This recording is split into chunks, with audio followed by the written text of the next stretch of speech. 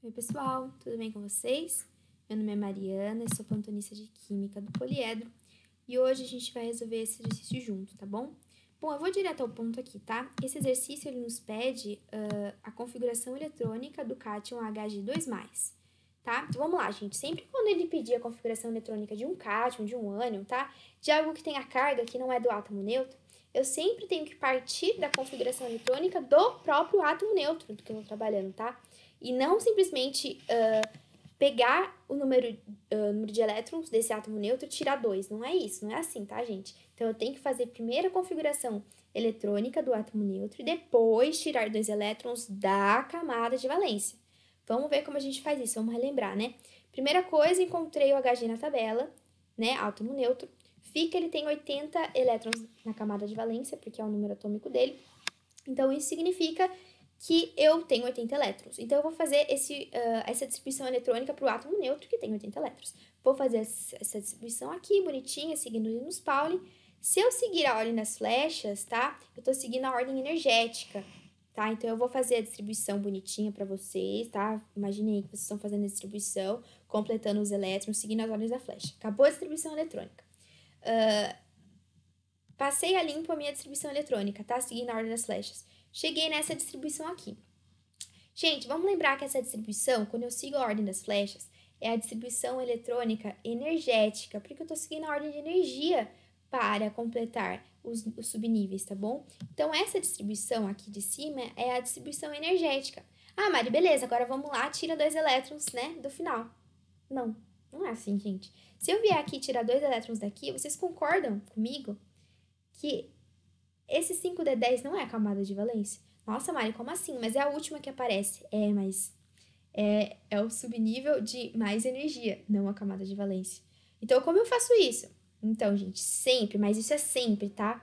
Que a gente tiver que trabalhar com um átomo que não seja neutro, tá? Seja um cátion, um ânion, que eu precisar adicionar ou tirar elétron da camada de valência, eu preciso colocar essa distribuição aqui de cima em ordem de camada. Como eu faço isso? Eu vou colocar em ordem crescente de camada. Eu vou organizar as camadas. Então, eu vou colocar primeiro todo mundo que é da camada 1 na frente. Depois, todo mundo que é a camada 2, seguindo a camada 1, tá? Depois, todo mundo da camada 3, ó. Olha aqui embaixo. Aqui eu fiz pra vocês, ó. Coloquei a distribuição em camada, tá? Então, o que eu fiz? Eu basicamente peguei essa distribuição energética e coloquei em ordem de camada. Então, ó, todo mundo da camada 1, depois todo mundo da camada 2, depois todo mundo da 3, depois todo mundo da 4, todo mundo da 5, todo mundo da 6. Se você olhar, você vai perceber que mudou as ordens. Por quê? Porque aqui eu tô seguindo a ordem de energia, aqui em cima. E aqui embaixo eu tô seguindo a ordem crescente de camada, fechou?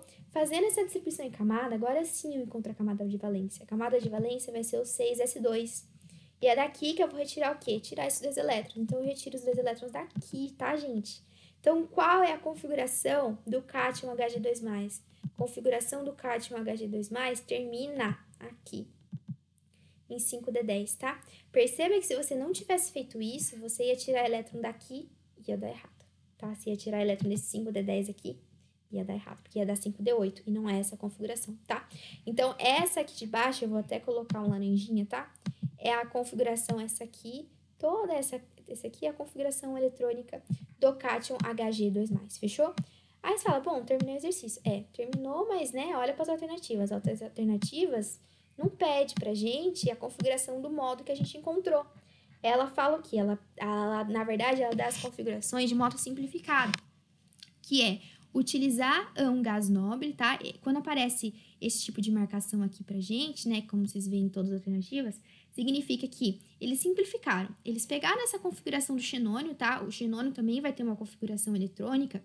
Eles pegaram a configuração da eletrônica do xenônio e simplesmente não colocaram ela, tá? Então, indicar esse xenônio ou qualquer outro gás nobre significa que eu tenho toda a configuração do gás xenônio, mais esses caras aqui de diferença. Então, gente, se a gente olhar aqui, ó, o xenônio, só para ficar mais claro para vocês, a configuração eletrônica dele é essa aqui, tá? Se você comparar essa configuração eletrônica dele com a configuração do Hg2+, que a gente acabou de fazer, perceba que o que vai aparecer diferente é esses caras aqui, ó.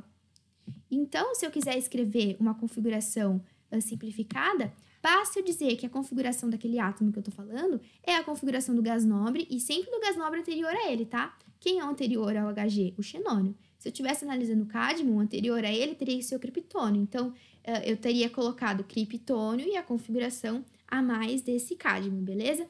Então, aqui eu só tô escondendo, tá? Então, se você perceber, tudo isso aqui, essa parte que eu não grifei, é igual. A única coisa diferente é esse 4F14 5D10. Então, gente, essa forma simplificada, ela só ajuda a gente a não ter que escrever toda a distribuição, porque a gente sabe que a distribuição daquele átomo, daquele cátion, que eu estou analisando, é a distribuição do gás nobre que vem antes dele, mais alguns subníveis, porque ele sempre vai ter alguns elétrons a mais, né? Se a gente sempre analisar o gás nobre anterior, qualquer átomo que eu estiver analisando depois dele vai ter alguns elétrons a mais. Então, eu preciso indicar esses elétrons a mais, esses subníveis, né, a mais que vão aparecer. Então, quem são os caras a mais que vão aparecer? 4F14 e 5D10. Então, a única alternativa que está correta aqui seria essa aqui, ó. 4F14 e 5D10. Fechou, galera? Espero que tenha ficado claro. Ah, e só falar uma coisinha para vocês. Imagina que o exercício tivesse pedido Hg, o átomo neutro. Qual seria, então, a configuração correta? Seria, né, gente, sem tirar esse 6S2. Então, seria a configuração do xenônio mais 4F14, 5D10 e 6S2, que daria pra gente a alternativa C, tá? Opa, perdão, a alternativa A. Então, muito cuidado, tá bom? Muito cuidado com isso, tá? Fechou, galerinha? Espero que tenha ficado claro.